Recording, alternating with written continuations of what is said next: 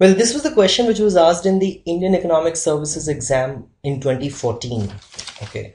So, and this question says that, tell me whether the following statement is true or false. If the consumer's utility function is u equals to x1 to the power 1 by 3, x2 to the power 1 by 3, she faces prices P1 and P2, and her income is I, then her indirect utility function is V equals to I cube upon 3 P1 P2. Well, so you have the direct utility function, which is given to you as u equals to x1 to the power 1 by 3 and x2 to the power 1 by 3. That is given to you. And your budget constraint is, see, I might use, in place of I might use m, in place of x2 I might use y. So just bear with me. This is very, very mechanical for us. So you have m equals to p1 x1 plus p2 x2, right? So it is, here it is x1, here it is x2.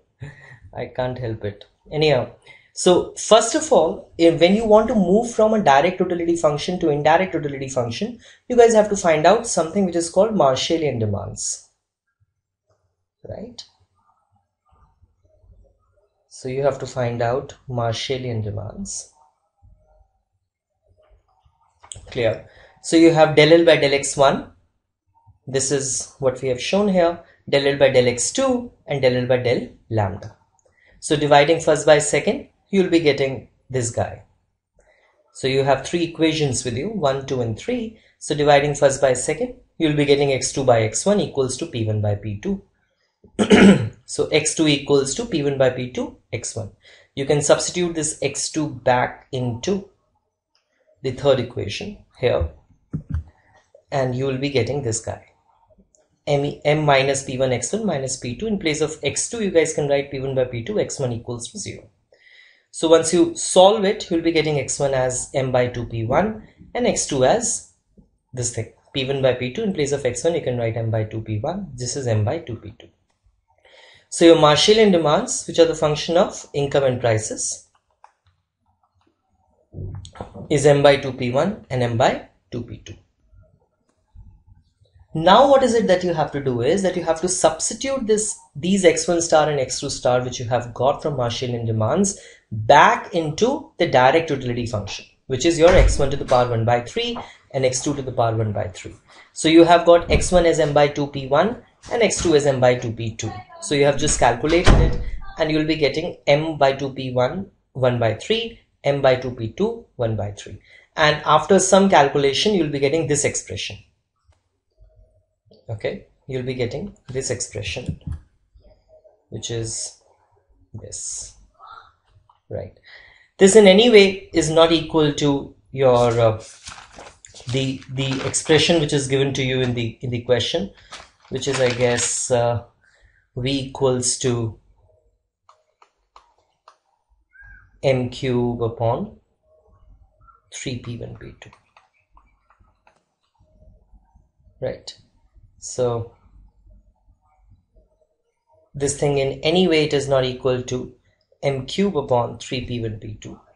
So what I have done in the earlier in the later part is that instead of writing this as this, your v, I can take up the monotonic transformation. I have just taken the I have raised it to the power of 3 to both the sides, and I've got m square upon 2 square p1 into p2. So it is still not equal to the expression which is given to you in the question, and hence what you can say that the answer is false, right?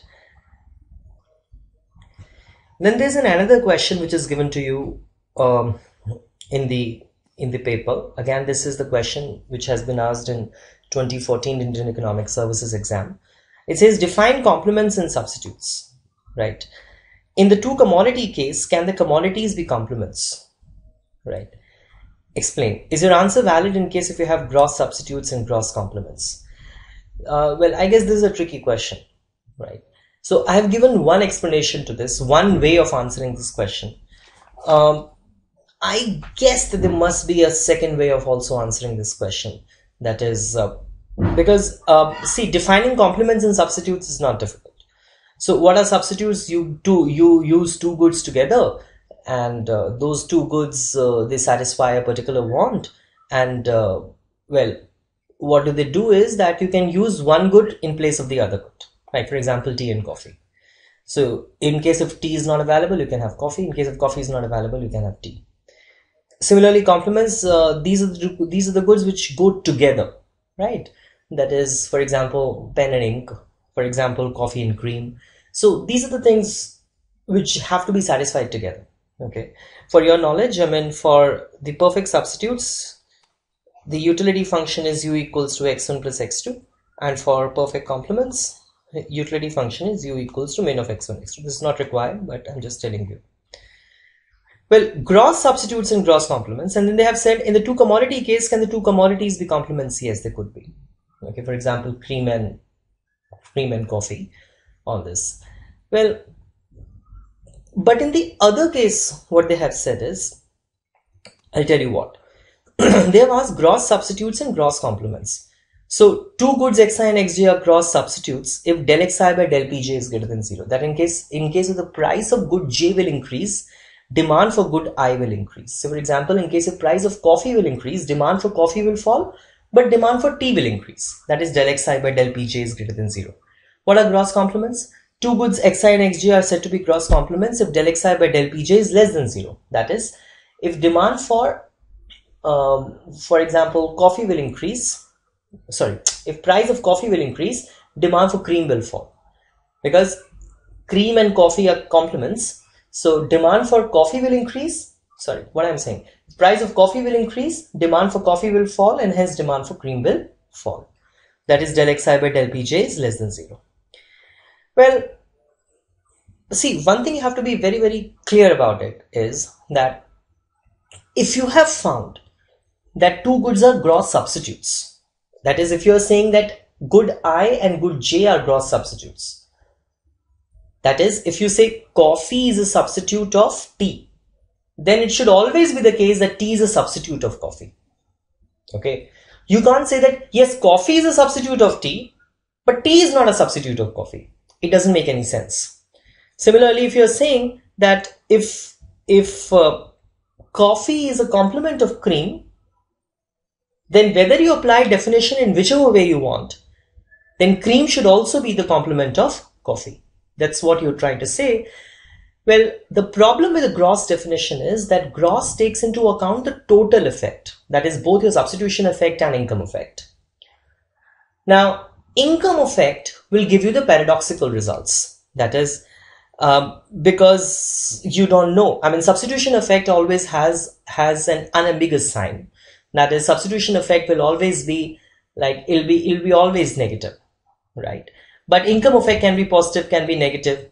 Okay, so that is the reason you can have paradoxical result in case you apply the gross definition.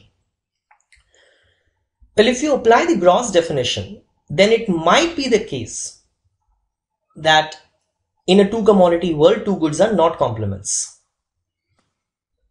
Okay, that is, there might be the case in a two commodity world, two goods are not complements, or two goods are not substitutes. So I've given you one definition, that is u equals to xy is log x plus y.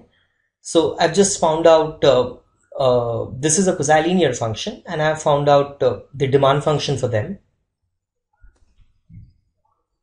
So just writing out the Lagrange, del L by del x, del L by del y, and del L by del lambda. So dividing first by second, you'll get x equals to p2 by p1. You can substitute this x back here into the third equation, and you'll get y equals to m minus p2 by 2. Now, if you apply the definition here, on the x, if you apply the definition, del x by del p2, if you apply, this is greater than 0. It means x and y are gross substitutes. Then the point is that if you apply the definition on y, that is del y by del p1, this should also come out to be greater than 0, but this is not coming out to be greater than 0. This is coming out to be equal to 0. It is saying that x and y are independent. Okay, so this is wrong, right? Well, two goods, but having said that, I've given you one way of answering this question. There might be a second way also, which is talking about this second Hicks' second law of demand.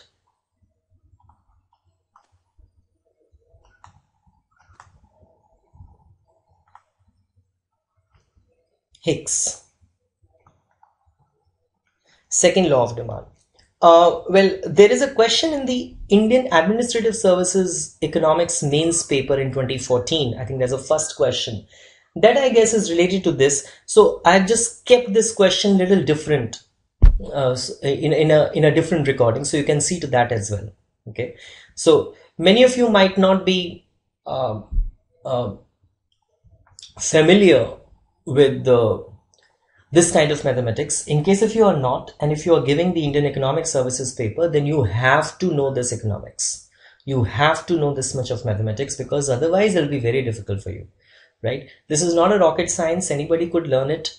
You don't need a very high level of maths, but a basic calculus, partial derivatives, you have to know. There is no way out of this problem. You have to know this. Clear? As far as this question is concerned, which I have just discussed, there is another version also, which I'll be discussing in the IES solution. Okay, so some of you might say that this is wrong. I think it's all interpretative. I mean, how do you interpret the problem? Okay, thank you.